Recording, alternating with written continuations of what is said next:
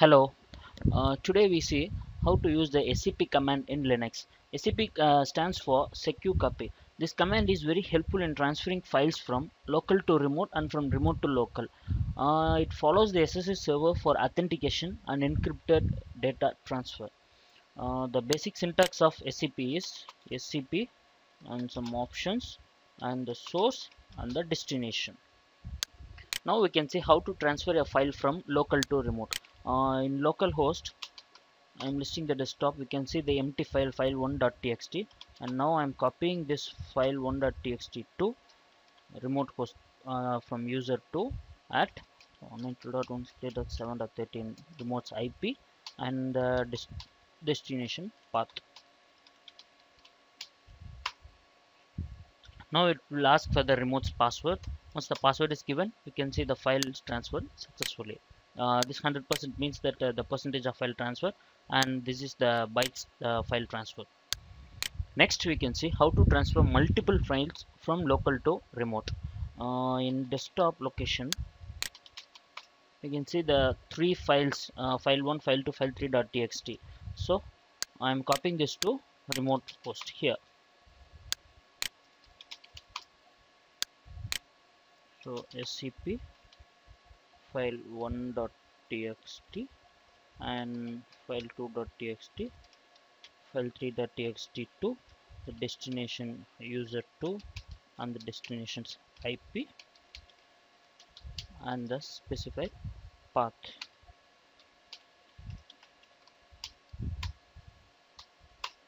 So here you can see the three files is transferred, and in remote host, while listing, the three files are transferred successfully. Next we see how to transfer the file from local to remote with port number.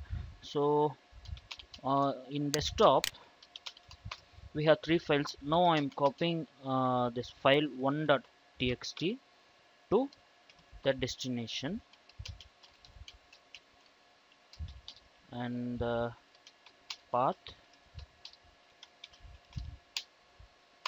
So here it displays that the connective host and the destination port number connection refused. Since I didn't mention port number, the connection is refused. So now I need to mention the port number with the option called -p and the destination's port number. So now it will prompt me to send the file, and the password is given and the file is transferred. So in the remote host listing, the file is transferred. Next we see how to transfer directories from local to remote.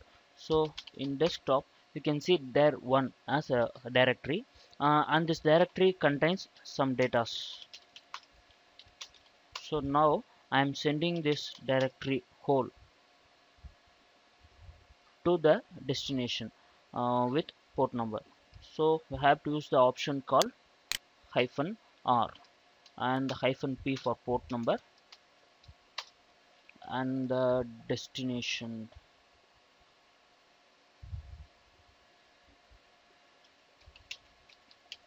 So 13/home user to desktop.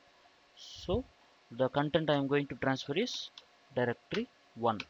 It is directory. So it will ask for a password, and you can see the contents inside the directory is transferred to the destination. So here in desktop listing, you can see the directory one is transferred. So next we see how to copy with detailed information. While copying from local to remote or local itself, it can be done with step-by-step detailed information about transferring file. For that, I have to use the option -v. So now I am copying the file with option V for port number and the file2.txt file and the destination 13 home to desktop. So while running this, it will debug the whole process, that is the enabled link process, and it will prompt me the password. So if the password is given, you can see the transfer. So in remote host while listing, you can see the file.txt is transferred successfully. So next we see how to hide the transfer details. If you want to hide all the status about file transfer in the terminal, we have to use the option -q. So now here I am transferring the file 1.txt with the option -q and -p for port number and the destination user to at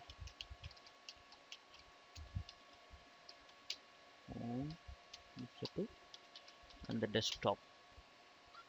So it will ask for the password. Once the password is given, we won't show any details about the file's transfer, but the file will be transferred. So while listing here, you can see the file 1.txt is transferred successfully. In SCP, by default, without any option, it will display the details about the transferred files. But in case it won't display, in that time we can use the -p that is small p option to display the transfer details. I will show you a demo with the -p.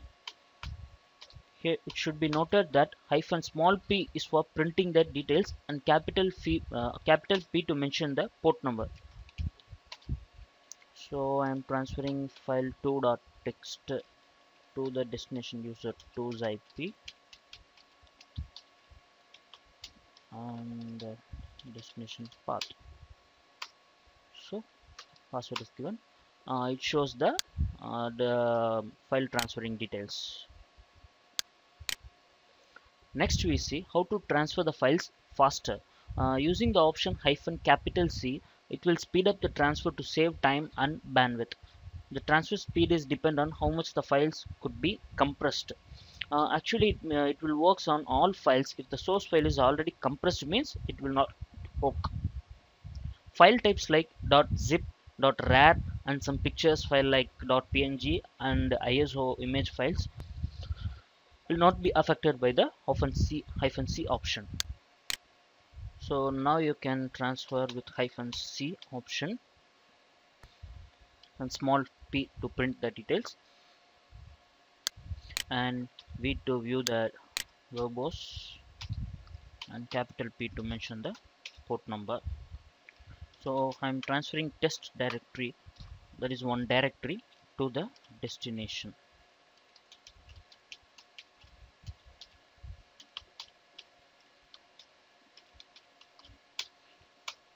So by using the option P, it will check the in between path and it will prompt me the password window.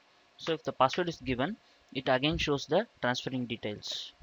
So you can see the compress outing, compress incoming, that's the directory is compressing. So here you can see that it shows that test directory, that is sent directory, is not a regular file, that is it is an empty file, so it skips the -C option. So next option we see is how to limit the bandwidth usage. It is one of the important option in SCP is that limiting bandwidth when copying files. For that we have to use the option -L. The bandwidth is specified in kilobits. It's nothing but file transfer speed per second. So now I am copying the new file.txt with port number 24865 and the -R and L option. I'm here mentioning 600 kilobytes. So now I'm mentioning here the destination path, user to documents. So it will ask for the password and you can see the file is transferred. So since it is an empty file, it is transferred very quickly. That is, it contains only 0.0 kbs. So the next option we see is how to transfer the file from remote to local. So now I am copying file 4.txt located in remote and use it to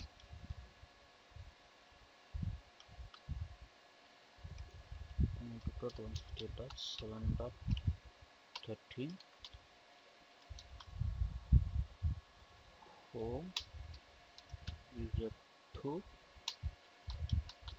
desktop, and the destination user 1 at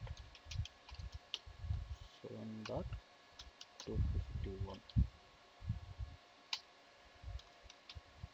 home user 1 desktop. So since the port number I have given, so the connection is refused.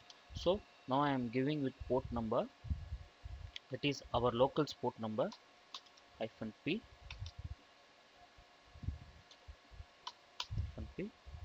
21498, and it will ask for the password. Once the password is given, the files is transferred. The next option we see is how to transfer multiple files from remote to local. So here I am transferring file 4.txt and file 5.txt to the destination to user 1 at 7.251 home user 1 desktop. So it will ask for the password. If the password is given, both the files are transferred to our local. So in desktop you can list, and the two files are transferred from remote to local. And the next option we see is how to transfer from remote to remote. So now I am copying user 1 at 192.168.7.251 and the path user 1